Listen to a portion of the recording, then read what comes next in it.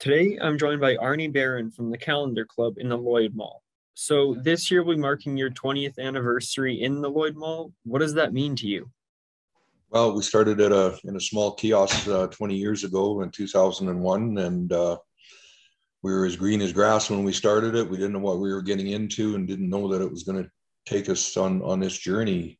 What it means to me is I've had a chance to groom my kids in business and be able to get them into a bit of a retail business. We've had 6 kids that have worked in our business, and it's just been great because they've been able to earn some spending money, and I've been able to employ some people in the community and add to their Christmas because we're running as basically a seasonal store.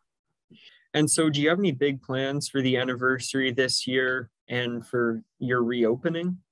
Well, this year we're going to be integrating a Hickory Farm store within our store. So we're going to be the Hickory Farms operators.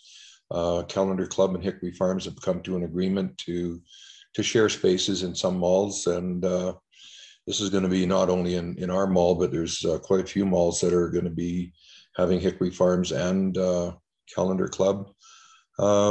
We're going to be doing some specials in November, around November the 18th. There's going to be that week from Thursday to Saturday. Sunday is going to be our Scratch and Win, which is a huge event for people to come in, and they can win prizes. Everybody ends up being a winner. So and then we have a $200 shopping spree. We have big bears to give away. Lots of calendars and puzzles and stuff like that. And this year with the partnership with Hickory Farms, what will they now be offering in your stores? Well, they sell gift boxes of cheeses, crackers, spreads. They've got their mints, which are very popular. They've got some sweets, some chocolates, some candies. They've got the beef salami, the turkey salami. Things like that to buy, but a lot of them are gift packs that you can buy and either use yourself or give as a gift, or if you're invited over for an evening, you can take one of these beef and cheese packs with you to an outing that you're going to. What would you say your feelings are towards the reopen and the anniversary?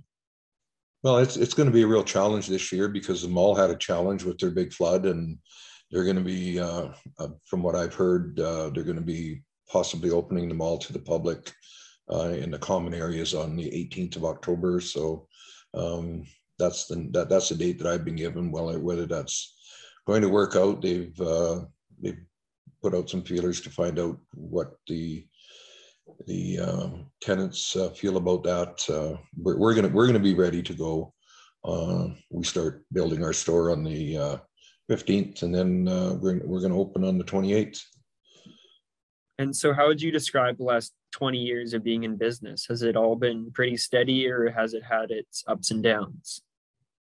Well, we've had our good years and we've had our challenging years. A lot of years it was challenging to get staff because the oil field was so busy and everybody was so busy doing stuff. And this last little while, we pretty well kept our staff together. And now that this COVID has hit and we've had the challenges of that, some of our staff aren't going to be returning. My main guy from last year, he's off to college this year, so I won't be using him. And we're going to be having some new staff and some new faces, and just come in and chat with them. We're always there to help you find the good Christmas gifts, stocking stuffers, calendars, toys, games, puzzles. And again, we're integrating the Hickory Farm store right in our store.